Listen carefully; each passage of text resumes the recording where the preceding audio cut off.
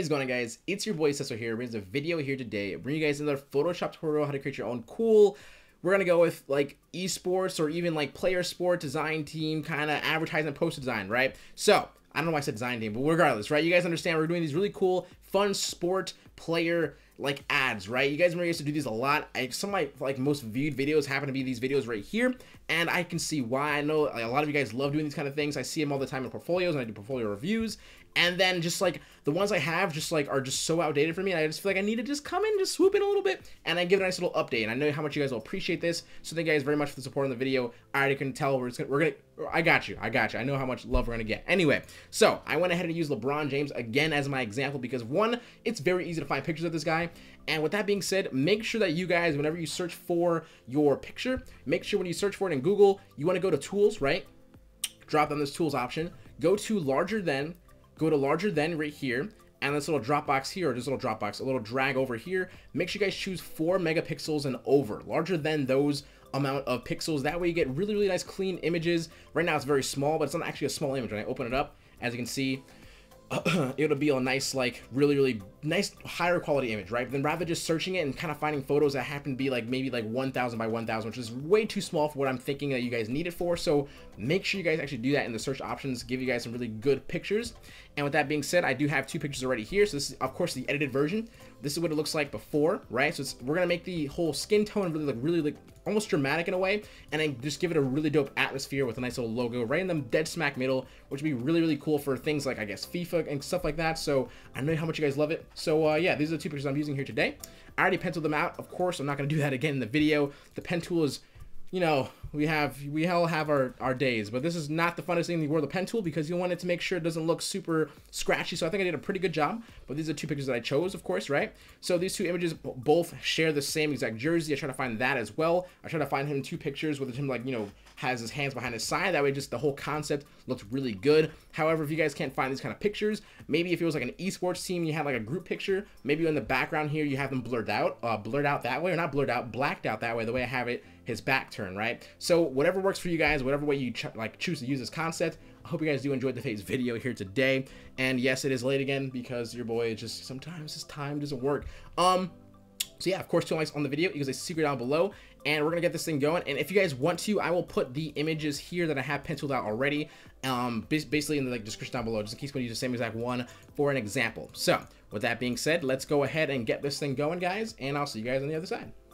Alright guys, so let's go and get this thing going here today. Now, just because I want to completely leave you guys in the dark when it comes to pen tooling a person out, make sure that you at least do not do this, right? I know a lot of you guys do it. I see it all the time when I do portfolio reviews. I see a lot of people's pen tooling. You do not want to do things like this, alright?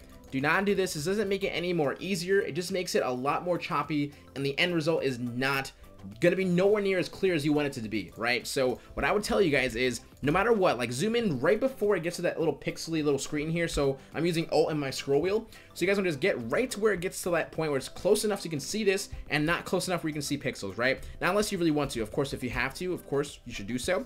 However, when you get right to that point of that zoom, right around here, you guys will see that there are very clear lines that you can follow and do very easy point-to-point sort of switches, right? So what I'm gonna of course suggest as well is that you guys use the mask tool. So I'm gonna just quickly just show you guys, right? So I'm gonna click once. It's gonna start the starting point of the pen tool. If I click again and drag, we're gonna give ourselves 2 little extended points, right? Little extended anchors. They're gonna be right, of course, on the left and right, or top, bottom, wherever the heck you guys have the point at, and where you extended it from. You're gonna have 2 other little points here, right? So you can of course always hold Control on your computer, and then or on your keyboard, excuse me, and then you can move the points very, very freely, very accurately as well. So you can always get mostly every curve in the universe when it comes to any picture. You can get that curve for sure, right? So this curve right here is really easily followed. Now for this little curve right here, we need to click over here, right? So when I click over here, as you can see, this little point right here also extends right here as well, right? So you're gonna get a very weird, odd, like extended point right here. Now this is very frustrating if you guys know how to fix this, right? So what happens is all you have to do is hold Alt on your computer. I keep saying computer, your keyboard, and then when you hold Alt and click one more time, it actually gets rid of the extended point that's over on this side, on of course, on whatever the opposite side was. And when I click over here again, you're gonna see it now starts off where you kind of want it to start at, right? Now that little sharp angle here, however, is not exactly how his hand goes, and it might look a little bit weird. So I'm gonna say to you guys as well is, besides always using Alt to make a new point of like interest of where it needs to start at, you guys can also just drag in the point as well. So if there was like a more of a lesser curve, what it kind of is right here, you guys can just click again. And now as you can see, we got a nice, very smoother sort of transition into that curve, not such a point on it. And right there, just knowing that enough, I think is a very, very simple and very quick sort of like direction of how to use a pen tool if you guys are not incredibly, you know, used to it. Just take your time on it. And let's just say, for instance, let's just say I pen tooled all this entire arm. Let's just pretend I pen tooled everything around him though. Let's just like, right, I pen tooled his entire body. And I'm going to connect it really quickly. So I'm going to say, how do you actually use the actual mask tool when you're doing something at a pen tool? So what you're going to do is you're going to right click when you finish your path. You're going to choose make selection and you're going to press OK. You're going to press M on your keyboard. It's going to give you the rectangle marquee tool. And you want to right click, select the inverse, right? You can select the inverse because what you're going to do is you're going to basically select everything that's on the outside of this path right here. So everything that's inside this path here is what's going to be actually taking, or no, not going to be taken out. So when you click on this mask here, your little layer mask, you want to just use the black foreground color, which is going to be default. You're going to have a black foreground color and you're going to have a white background color. Make sure you guys have your black foreground color actually selected. So basically if it's white right here, that's not the way you should have it. You should have it so it's black in the front. And then you want to hold Alt, backspace, and it'll quick fill in the black, which actually erases. And as you can see now, the stuff that's on the outside is going to be erased. So if any, like I guess for any reason you have to go back, you can just use a white brush, like a white hardness brush. You can fill it back in, excuse me, a black brush to fill it back in, just like so, right? And then you use a white to then erase it again, right? Very, very simple. It's very, very just cool, right? So of course, if you're using an eraser as well, by the way, the white is actually how you erase and the black is then how you actually fill in as well. So just make sure you guys use that option. It just very, very clearly helps. Hopefully it helps you guys just that little bit, because I don't want to just leave you guys in the dark when it comes to pen tooling, because not everyone's the greatest and all that cool stuff. So let's go ahead and get this thing going. All right. Okay, let's just, yeah, I already have my positioning already set. So, of course, I have one picture behind him and then one picture in front of him, both using the same exact jerseys. It looks like it's almost the same exact day as well, which is really cool, but it obviously wasn't. What I ended up doing beforehand was also that you can see here, I use a smart filter and vibrance and levels for the smart filters when I choose the option to go to image and adjustments, right? So if you guys did not know, what you can end up doing, right, I'll just do it for this picture right here for now, because of course I wanted to fine tune the image to make it sure it looks somewhat close to the original that I have in the background here, right? So I like the way that this one looked here, and this one just looked a little bit too dull for me. So of course I added in that vibrance in here, where you can see my settings right here. I also added in the levels as well.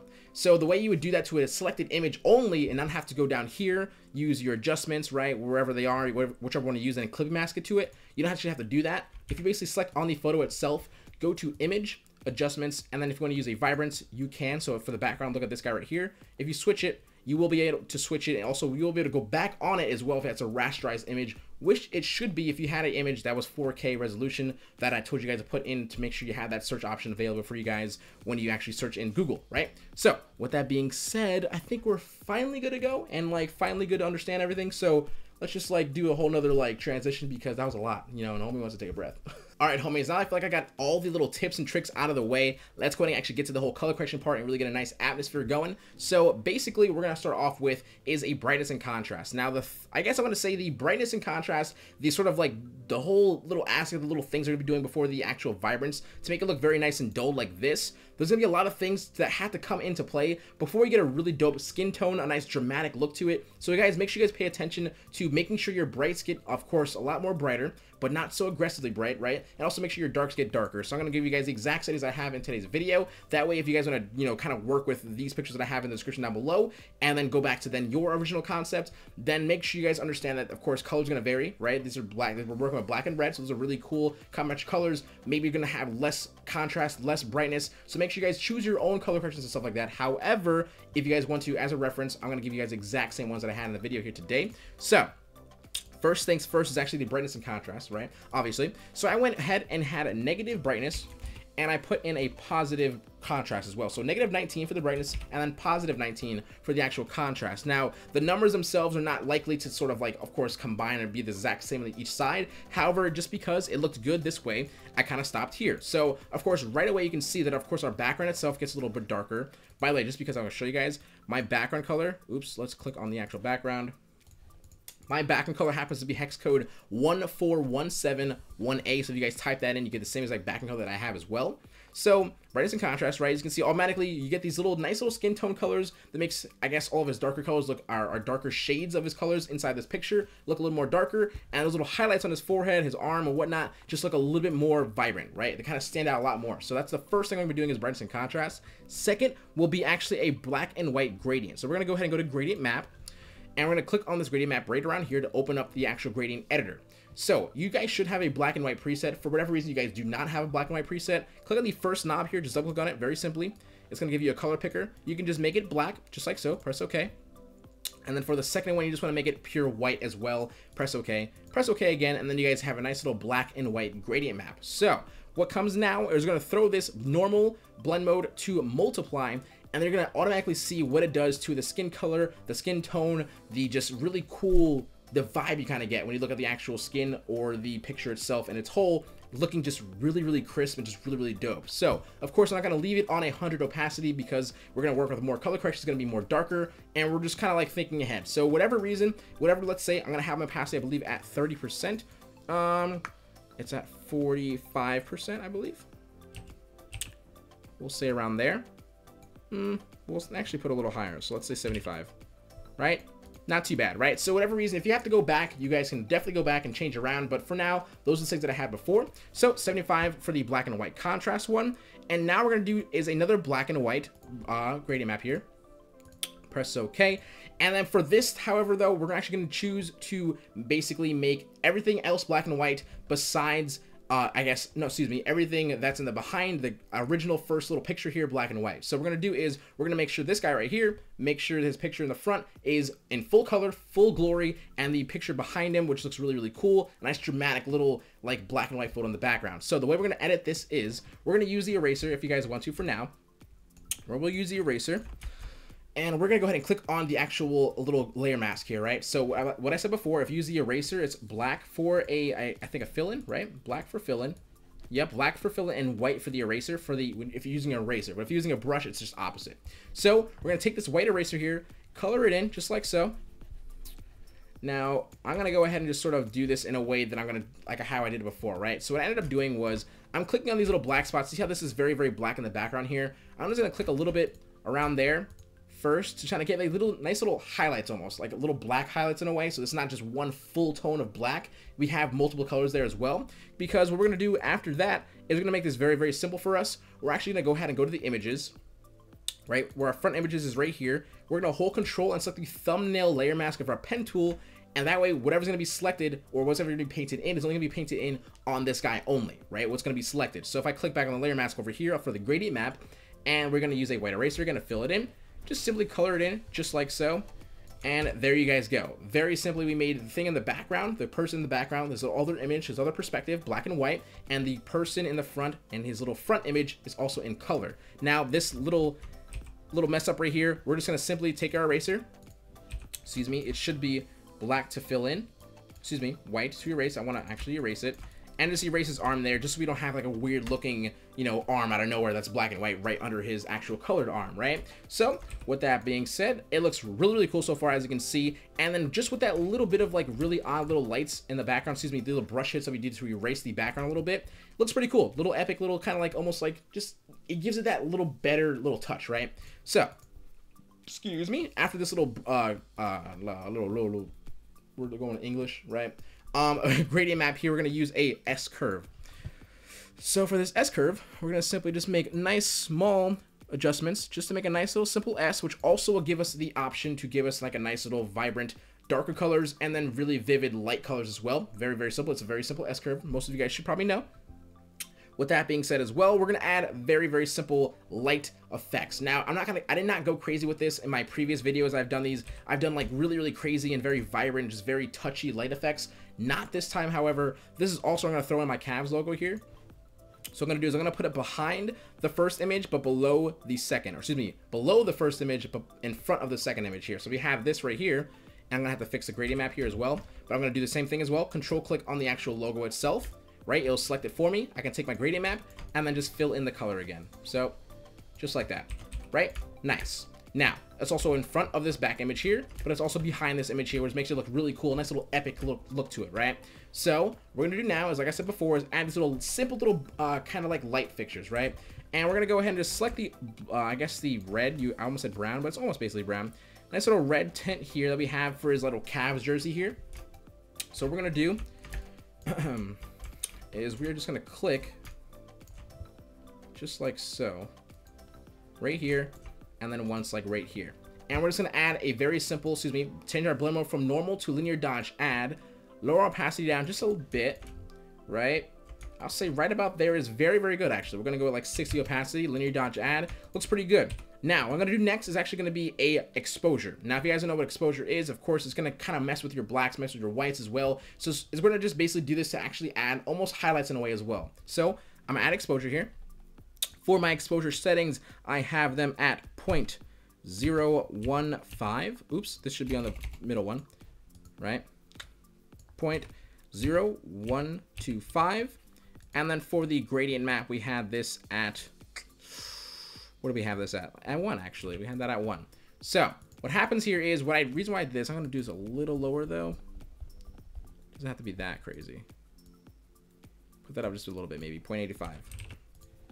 Right? So what happens here is we're going to take this, we're going to take our eraser again, or our brush, whatever we want to use to fill in or erase. We're going to make sure this guy is in full perspective, but also give ourselves nice little simple highlights here as well, right? So you can see what's kind of happening here. I'm kind of just giving myself highlights with the exposure use right here, which makes it look really cool because, of course, when things are black and white and you're changing only the black and white levels with exposure, it's going to look almost like foggy in a way, and that's kind of what I went for when I had the exposure added. So if you can see, if you look in this vicinity right here, you'll see that it kind of looks just a little foggy, but also looks really cool as well because we just erase very slightly, but make sure we erase all around where the actual person that's in color in, or the picture that's in color in, right? So with that being said, we can add in our vibrance as well. And for our vibrance right here, we have the setting on 18 and then 11. Now this one here is just going to enhance our color just a little more, and we're going to actually throw this, yeah, we'll throw it right there, right? All right, cool. Now, right after right here, basically we're almost done in a way. You can kind of see how it started to form. Right now, if I kind of just really quickly, let's just like hide all this right here. So you can see what the difference is in the color, the shading already, right? So we're just gonna click that again, as you can see, right? We're gonna add in, where is my smoke texture at? Where is that thing? Let's find that really quickly. All right, we found our smoke texture right here, right? Very cool, right? So nice little smoke texture. I'll give this to you guys as well with the actual image of the actual two kind of perspective I have for the LeBron James one. So with this little smoke texture is how we're gonna actually have the nice little cloudy atmosphere going on here. So for this, we're actually gonna end up setting up a really cool exposure for the actual smoke texture here, right? So what I'm gonna do really quickly first, kind of like size it up. I'm gonna kind of erase a little bit as well. Just start erasing a little bit. Kind of just erase a bit, because we don't want too much smoke. We just want a nice little even amount. I'll try to change the perspective as well, like right here. Kind of have that right over there. Let's also have one like up here as well. Kind of maybe coming in right like behind, like this, right? Kind of looks like he's like smoking in the background there. Not smoking, but you know, looks all smoky and stuff. All right, have a nice little image here. Right, very simply just kind of spread out the smoke a little bit. Looks pretty cool right now, very simple, right? You just let me use the eraser and kind of erase where I don't want too much. Now what I'm gonna actually do is I'm gonna group together these smoke images here with Control G on my keyboard. And also, if you guys did not know, if you hold Shift when you click on the first image, and then whatever you click while you hold Shift in between will also get selected. That way you can actually group it very, very quickly. Very awesome, right? So what I'm gonna do is I'm gonna change my settings for the actual smoke by just adding this exposure to it. I'm gonna click on exposure. I'm just gonna clippy mask this to the group itself, because if you guys want to merge the groups together, you're gonna lose the actual freedom of actually being able to move the smoke images like so, right? If you needed to move them for whatever reason, right? So what's gonna happen here is for the exposure settings for the actual smoke change, we're gonna double click on this, and they're pretty like 1.05, right? For that, for the offset, we're gonna go with 0.0333, right? And then for the gamma correction, we're going to go to 0.56. Okay. Now, I might just change this up a little bit now. I think 0.33 works, honestly. Right, so you can see it just make it look a little less, sort of like one-tone color. We have a lot of more black in here as well. So I'm going to end up doing, again, gonna go back into these a little bit and just start erasing just a little more, right? Just a little more, right? With my eraser. That one's pretty good, okay. This just has a little bit too much, so I'm gonna go back in here, just erase this over here. Just erase that a little bit as well. Just like so. I think we have a pretty good look to it now. Where it's not too much, like too overpowering, not like the smoke has just one color in it. It has more than sort of like more than one layer to it as well. That's kind of what we want. We want that really cool looking atmosphere, and I think it looks pretty good just like so. And then with that being said, we're gonna add in our vibrance here that actually ends up lowering the kind of color exposure that we have going on here. So for the vibrance for this, we're gonna put it on 13. And then for the saturation, we're going to put at -52. Now, if you guys know what saturation is, that's, of course, the amount of color that's being, like, kind of put through the actual image. We're going to lower that down a little bit. However, without these things here, like I said before, right, it kind of looks very, very whack, right? Lowering the actual sort of color to it does not look as good if you don't do these three things I did in the beginning before, right? So it just completely changes it, completely changes the mood, and it just makes it look really, really freaking cool. Now, I might want to throw this a little higher this time since we have the color in here now. A little less, you know, I guess there. Kind of put that little light fixture up a little bit. Put them at maybe 80%. And we're also going to add a black and, excuse me. We're going to add a brightness and contrast again at 10 brightness and 30 contrast. Just like so, to make those colors just pop just a little bit more. Now, what I actually might have to do as well is go back to this exposure here, right? I might actually take my exposure, put on white this time to actually fill it in, right? Nope, it's definitely black for the eraser. Right, and we're going to go into spots maybe and kind of have the exposure be put around in some areas here. Right, what I'm also probably going to do is on this little vibrance here, that like right here, right, I'm going to take this, I'm going to actually erase around a little bit where the Cavs logo is on his jersey. So that way that pops up a little bit. Maybe have like the top of his face just a little bit kind of not so blurred. Or excuse me, not so dull, right? Kind of do this very loosely. So now it looks like the kind of the Cavs actual like jersey shirt, his actual like text here is popping out just a little bit more. Right, looks pretty good. Popping out as like more than the actual, you know, rest of the picture. That way, kind of like get the point of that this is a Cavs team, of course, right? I'm also gonna take the Cavs logo up here and make that also pop out a little more as well. Right, I think that looks pretty freaking good. I'll take this vibrance as well. Make sure that pops out. Right there. Alright. Now it looks pretty good. You guys understand what's going on here a little bit. Maybe a little more. And what's going to happen here now, I believe we're going to finish off with a levels here. So I'm going to take my levels. And for this, my setting was at 9. Then we had a 1.14 for the middle. And a 245 for the end here, which is kind of like what it did for me was, you can see this, it gets really, really dark in some spots here. So I'm going to do is I'm going to click on that layer mask. I'm going to click on my brush. I'm going to use a white brush, excuse me, a black one to erase. And we're going to simply just get rid of those really, really dark spots there. And also go in here, kind of just fiddle around a little bit to kind of find some really cool spots to like leave that exposure in. Or leave those levels in. It's kind of like almost like an upper little brightness and contrast method as well. That looks pretty good like that. Okay, I'm down for that. Now, last but not least, really, what's going to happen here is a nice little simple trick that I actually learned from Aaron, if you guys know who that is, Big E. If you select everything, right, that you guys ever did in this entire little document, right, so the background included, so Control-J, Control-E, Control-J will actually make a duplicate, and Control-E will merge it all together. If I go to Filter, Filter Gallery, and then I go to Paint Dubs, or whatever I believe it's called, and you change your brush size to 1 and your sharpness to 1, you press OK, you get this really, really nice, epic, sort of clean, sharpened kind of filter as well. So if you guys, I'll zoom in a little bit for you guys. You can look at anywhere, basically, and you'll see that it really, really sharpens the actual background, sharpens the image. It makes it look really, really freaking cool. And then I guess not for nothing, I'll just basically maybe add in just a little more, like, light there. Right? A little more light right there.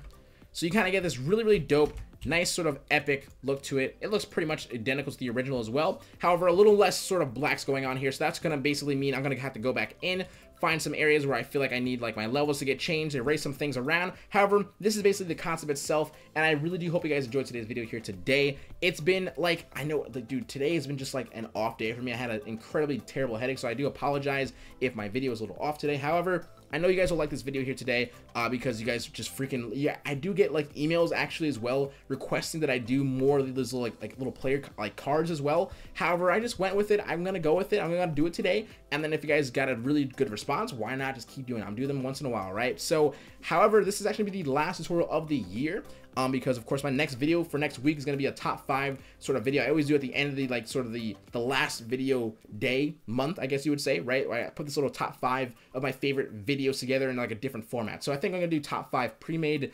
designs, like pre-made graphic designs, as in banner form, right? So if you guys have any banner tutorials that you guys don't have a secret download for because I might have lost a file, let me know. I might do it over again for you guys, so that way you guys can have a nice, cool, clean concept that's also pretty much relevant and new, a little bit newer, I guess you'd say, to the concept that I had previously, right? Because it's going to be, you know, a year in advance, right? So, or a year previously, right? So I'm done here today. Homie's throat is killing me.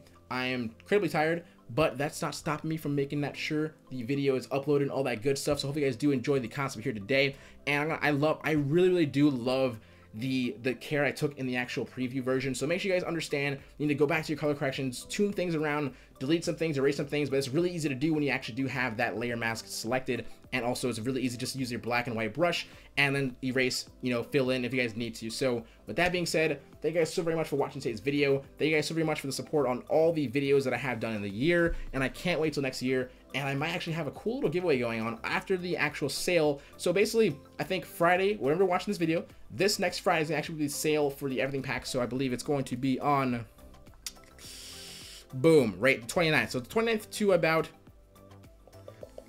no, the 22nd, sorry, 22nd to about the 26th. I think I'm gonna have the everything pack sale for. It's gonna be for $20. If you guys want to save for that now, definitely about to be, should probably do so. Anyway, I'll tell you guys later. Seso HQ out. Don't forget to keep smiling, stay positive, and stay freaking productive, guys. Later. Your boy's tired. Your boy's tired.